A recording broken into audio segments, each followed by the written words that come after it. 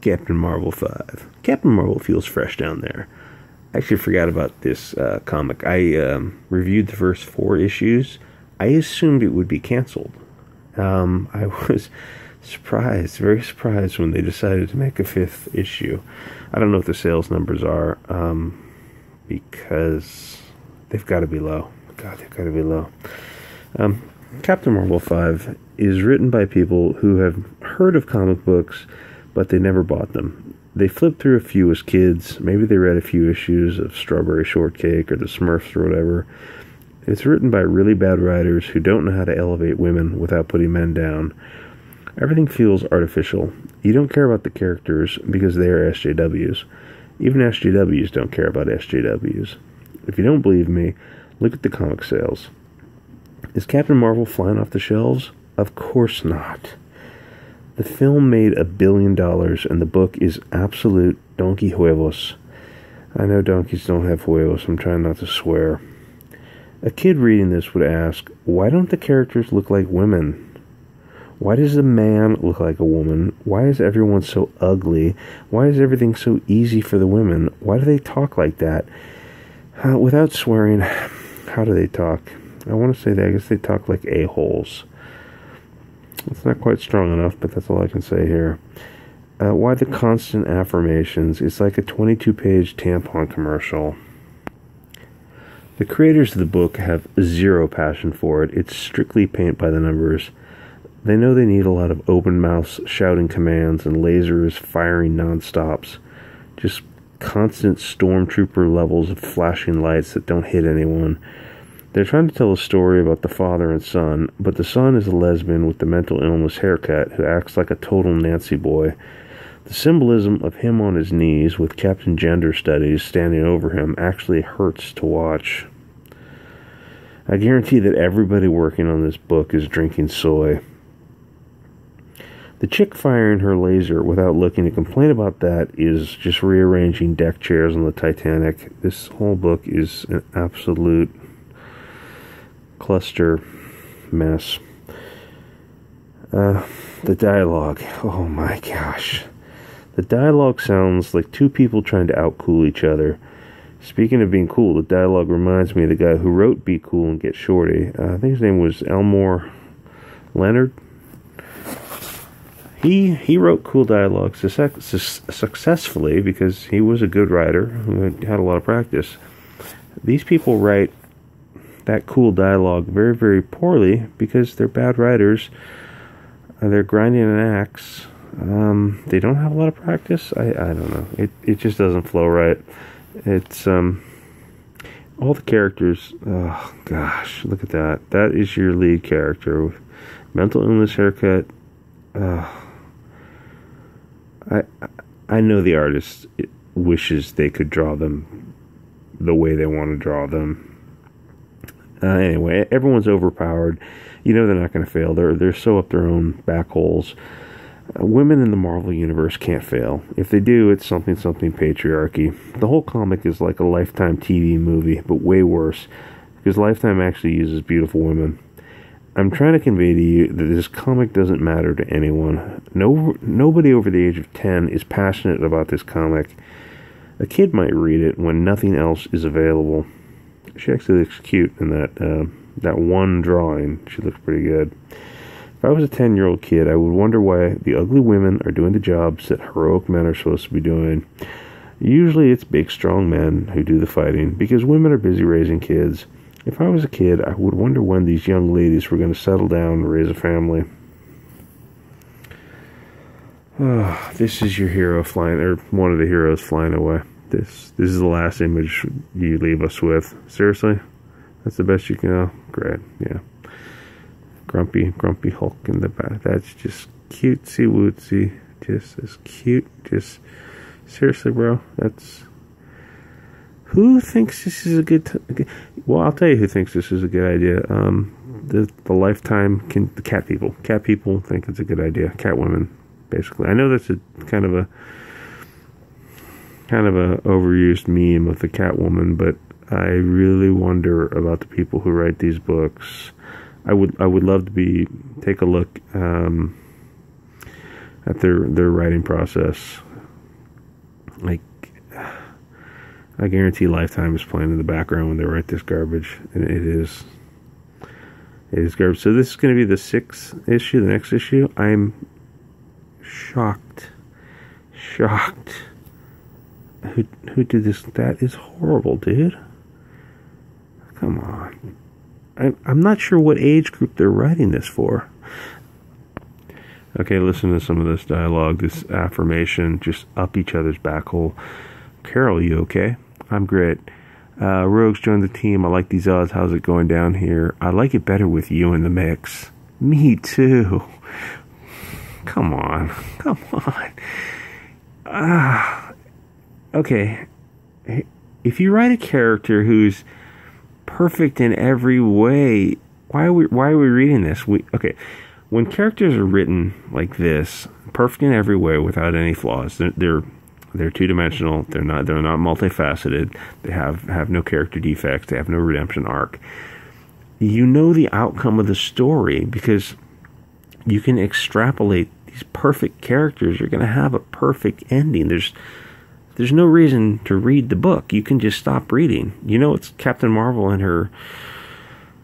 Oh, that's a guy. That's a girl. That's a girl, and that's a guy. Are you sure about that? Anyway, you know they're perfect characters. You know the outcome is going to be a perfect ending. They're not really going to have. They're not going to have any flaws. They're not going to be setbacks. They're not going to have any defeats, because if you have a female character be defeated, it's sexist. A scene like this. This is what I was talking about. The open-mouthed. They know they need a mouth open, and they know the wind has got to blow their hair back. And a girl is firing a very heavy laser device, one-handed, no problem. Firing anything one-handed is extremely difficult. Ponytail girl is with the football shoulder pads. And keep in mind, all these women are all about 5'6", 120 pounds. These are your soldiers. Doing a flying kick in the air.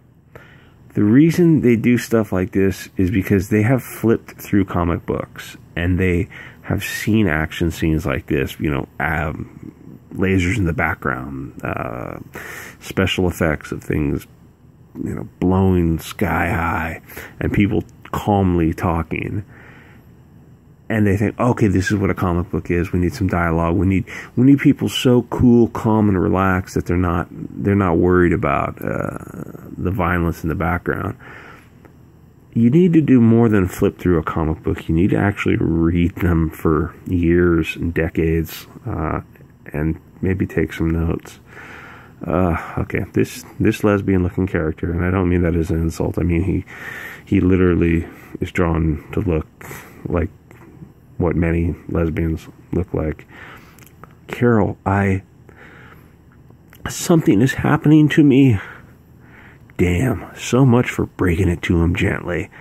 Okay, immediately the power position are, the guy is he's like the infant, and Captain Marvel is kind of his mother, but too cool to be his mother. I'm the bomb, aren't I? That sounds different. Yeah, you are. I didn't know. I know. It's going to be okay. We're going to fix this. Relax, dude. Relax, dude, Mr. Mental, on this haircut.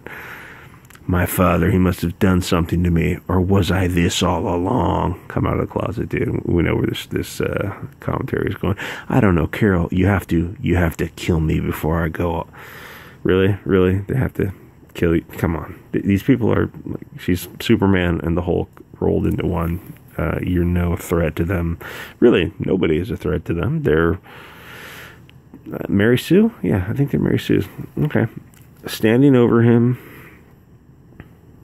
just little infant beta boy, patting him on the shoulder while he is just useless, ineffectual, impotent, inept, just a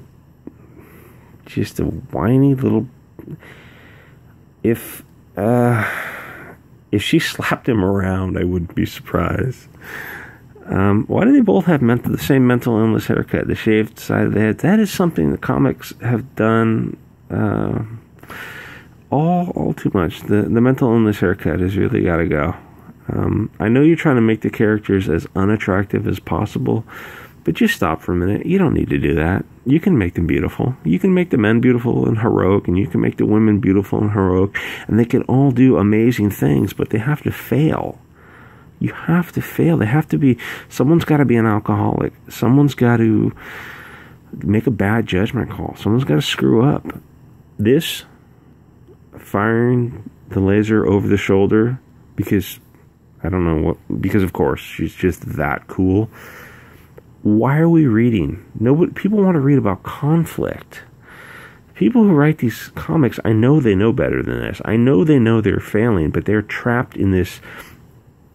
They're trapped by basically Twitter mobs of 10-year-old to 20-year-old Twitter left-wing Lord of the Flies kids who have way too much power on their cell phones to get these people fired. So they end up writing this stuff, and guess what? Nobody buys it. I'm going to go look up the sales. I'll put the link in the description. I'm sure it's absolute garbage. So they have these super cool dialogue of we're totally calm, we're not stressed whatsoever. You're not stressed because you're not in any danger. If you're not in any danger, I don't care about the characters. It's like trying to care about non-human characters in films. It's very difficult to get someone to empathize with someone who's never in any danger. And these characters, you think anything is going to happen to them? Are they going to get hurt? No, of course not. They can't get hurt. It actually looks like, I thought it was a laser at first, but it looks like a pistol grip pump shotgun, except it looks like a 12 gauge tubular magazine, except that looks like a rifle casing. But the people who write these things, they don't bother doing any research. It could be a laser, it could be a 12 gauge, it could be a 223. They don't care. They don't care at all. Some of the dialogue.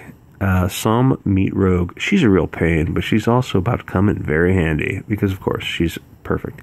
I don't have to tell you not to kill him, right? Not my first rodeo, Carol. Come on, that kind of dialogue shouldn't get past the editor. It shouldn't get past the writer.